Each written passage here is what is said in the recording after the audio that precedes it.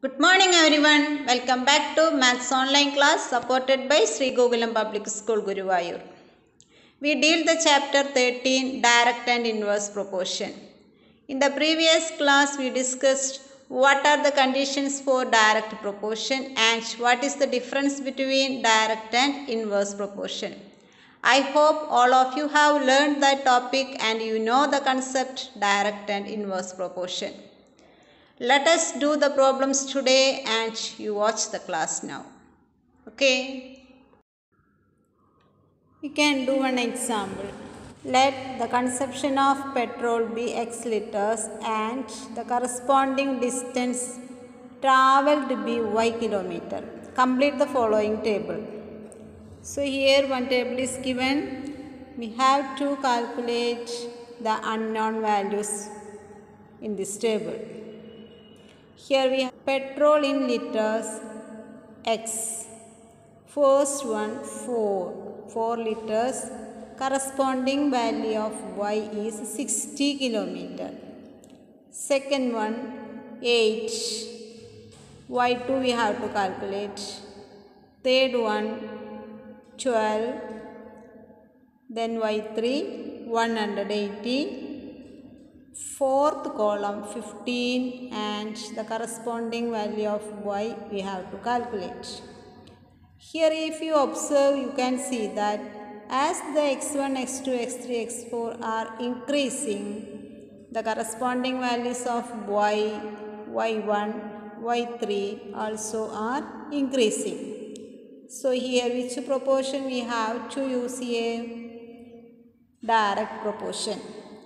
What is the condition for direct proportion? x1 by y1 is equal to x2 by y2. That is x by y is equal to k, a constant. The condition for direct proportion is x by y equal to k. K means a constant. You can give any variable here. That means x1 by y1 equal to x2 by y2. Substituting the given values, we can write 4 by 60, 4x1, 60 the corresponding y1 is equal to 8 by y2. Cross multiplication we can write 4y2 is equal to 8 into 60. Therefore, y2 is equal to 8 into 60 by 4. That is 120 kilometer. So, 8 liters of petrol, 120 kilometer can be travelled. Understood the way we have to calculate using the condition of direct proportion. Next unknown is y4, x3, y3, x4 we know. Using these values we can calculate y4. That means the y value of the corresponding x4. So substitute the values, we will get 12 by 120 is equal to 15 by y4. Cross multiply 12 y4 is equal to 15 into 180.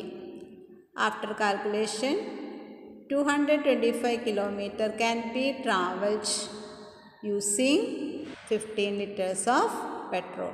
Understood the way? Use the condition and substitute the values, then we can calculate the unknown.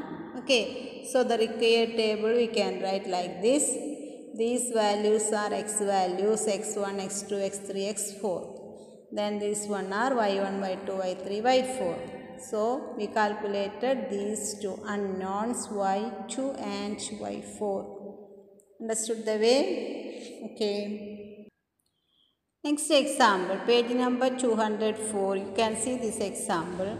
The cost of 5 meters of a particular quality of cloth is rupees 210 for 5 meters. Tabulate the cost of 2, 4, 10 and 13 meters of cloth of the same type. That means 2, 4, 10 and 13 we can take as the x values.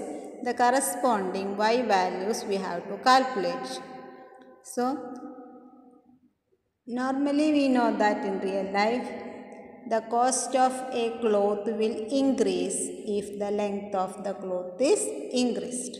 Okay, if the length of the cloth is increased, then the cost will also be increased. So the situations you should understand, and then you can decide which proportion we have to use, because after learning the inverse proportion, the questions will be come together, from which you have to classify the conditions of the situations of direct proportion and inverse proportion. Okay, so here we can solve for these unknown values. Suppose the length of cloth is x meters and its cost we can take as y values. So we can tabulate x values to be the 2, 4, 5, it is given 10, 13. Y values to be find out y2, y3. Given values we took as here x1 and y1, then y4, y5. Use the condition of direct proportion. We can write x1 by y1 is equal to x2 by y2. Here the first unknown is this y2. So given values we can take x1, y2. The unknown values we can take is x2, y2. Substitute the values again in the condition. We can write 5 by 210 given x1 and y1, and first column 2 by y2 as x2, y2. Cross multiply and calculate. You can get 42 into 2, 84. So rupees 84 is for how much cloth? Rupees 84 we have to spend for 2 meters of cloth. Understood? Now we got x2 and y2. Either you can relate these x2, y2 to calculate x3 and y3. Okay, so you can use the same x1 and y1 to calculate x3 and y3. Here we can use 2 by 84 is equal to 4 by y3. Better to use the first quantities. If it is known we can use, because the smaller number will be the first column if it is in increasing cases. Okay, in the increasing cases the first column will be the smaller value. So either you can use that column, otherwise any non values you can use to calculation. So here 2 by 84 is equal to 4 by y3, cross multiplication, y3 is equal to rupees 168. Next we can calculate y4. 4 is equal to 10. y4 we can calculate. x4 by y4 is equal to x1 by y1. Same condition we can write. So substitute 5 by 210, x1 and y1 is equal to x4 by y4. So cross multiply and we will get 420 rupees 420 for 10 meters of cloth. At last we will have to find the cost of 13 meters of cloth. So 13 we can take as x5. So y5, taking the same values x1 and y1, 5 and 210. x1 by y1 is equal to x5 by y5.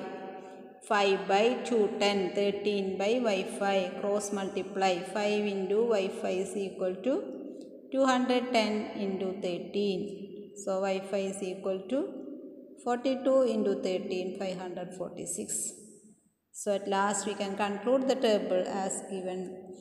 2, 4, 5, 10, 13. Only this value had given there. We calculated 2 meters, 4 meters, 10 meters and 13 meters of cloth as this value. So you can find here the length of the cloth is increasing, then the cost of the cloth is also increasing. So this is an example for direct proportion. Understood? Do the problems and practice well. Send the review test answers. Thank you, children.